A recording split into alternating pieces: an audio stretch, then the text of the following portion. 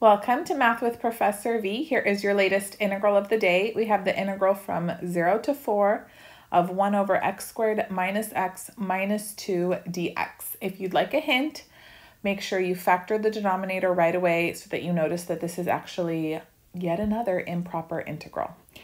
So on that note, that's exactly what I'm going to do. The denominator factors nicely into x minus 2 and x plus 1. Okay, and then we have that dx still upstairs. So I notice the integrand is discontinuous whenever the denominator is 0. So that would be at x equals positive 2 and at x equals negative 1. Now look at our limits of integration. They're from 0 to 4.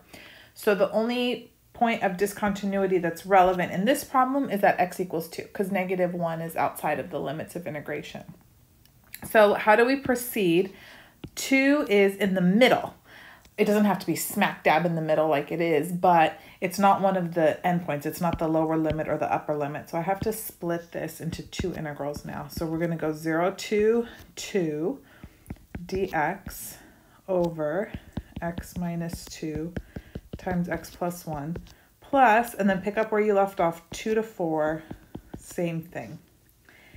And then each of these we'll need to evaluate separately perhaps, but I'm going to rewrite them as a limit first because the point of discontinuity makes each of these an improper integral. So we're going to rewrite them. I'll use t maybe as my dummy variable here. So we're going to take the limit as t approaches 2 from the left for the first integral. So notice if you're going 0 to 2, the only way to approach 2 is from the left-hand side. And then now my limits are 0 to t dx over x minus 2 times x plus 1 plus, and then you need another variable. Let's do s. This time we're approaching 2 from the right, and we go s to 4 dx over x minus 2 and x plus 1. Again, if you're having a rough time figuring out from which side you're approaching, the interval is from 2 to 4. The only way to approach 2 is from the right. Okay, so we have technically two improper integrals to evaluate. Remember though, in order for this overall integral to be convergent, each of these improper integrals must converge. So if I find that one of these diverges, I'm done. I don't have to do the other one. If one of them converges, then I still have to do the other one to make sure that they both converge. So just have your pick. I'm just going to go for the first one, okay? But I actually did do both prior to recording all of this for you people. So let's just focus on integral number 1. We have the limit t approaches 2 from the left, 0 to t dx over x minus 2 x plus 1. So looking at the integrand here, it's a rational function. So I want to find the partial fraction decomposition so that I can integrate.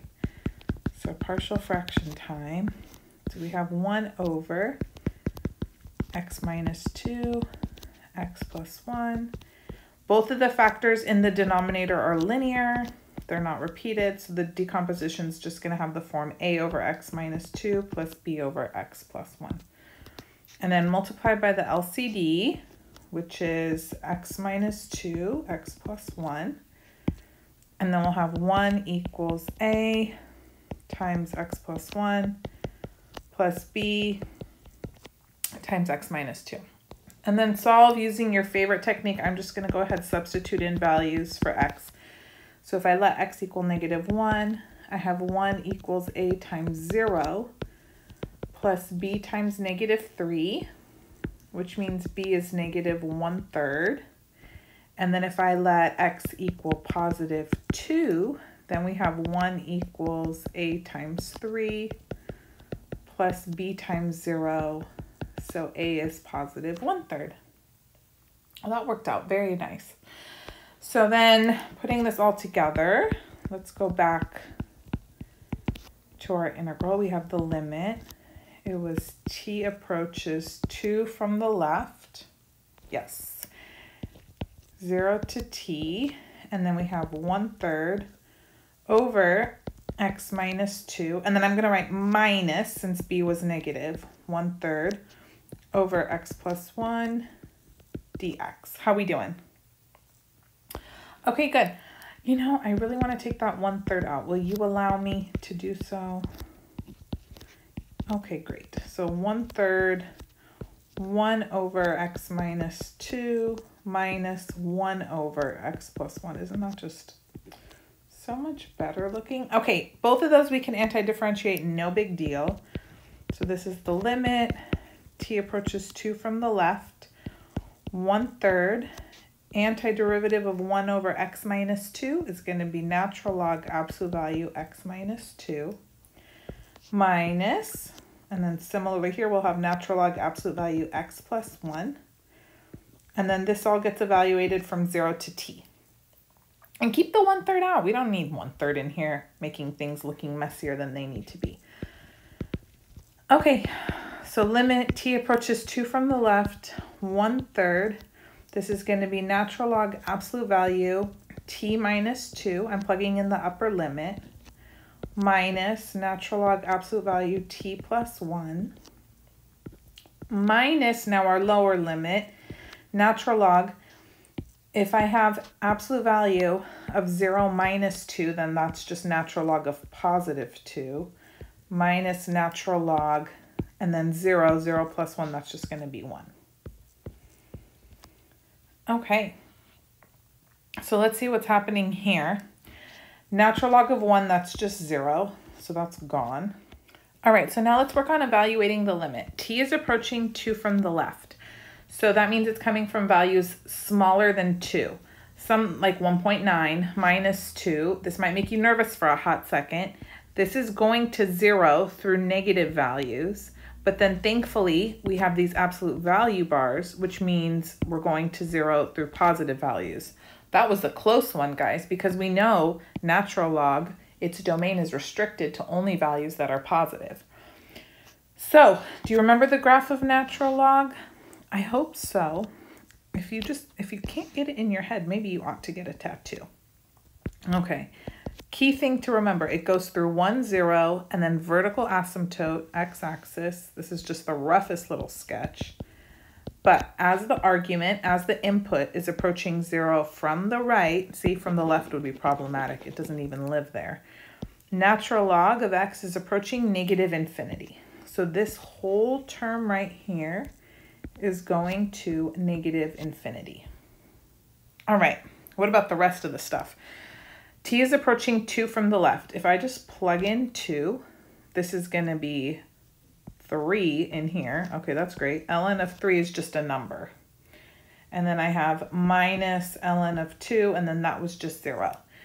So we've got negative infinity minus some constants times a third, but none of that's going to affect the fact that overall this limit is approaching negative infinity.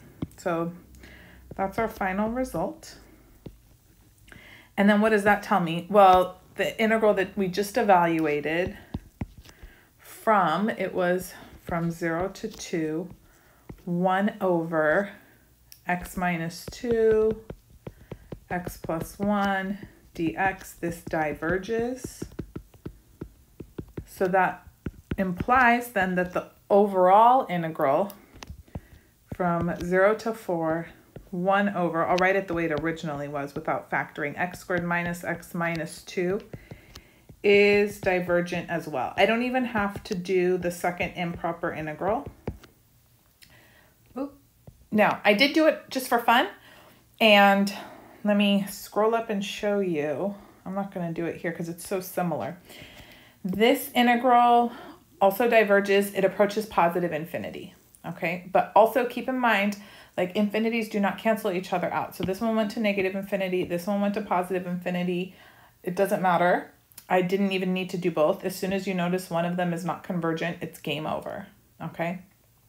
So that's just a little bit of some detail that you want to make sure you understand completely. And hopefully that this limit was one that you could evaluate pretty straightforward. We didn't need to do L'Hopital's rule or anything wild today. Look at that. So Let me know in the comments if you were able to solve this on your own. How did you like it? I know everybody gets upset when they diverge. That was what the poll revealed on Instagram. I'm so sorry. Maybe I'll find you a convergent one soon so we can all be happy. And if you need help with Calc 2 or any other topics in Calculus Series 1, 2, and 3, I have full-length video lectures on my YouTube channel. They're all organized into playlists in sequential order. So check it out. And you can also follow me on Instagram, TikTok, Math with Professor V. Thanks you guys so much for your support, and I'll be back sooner than later. Bye.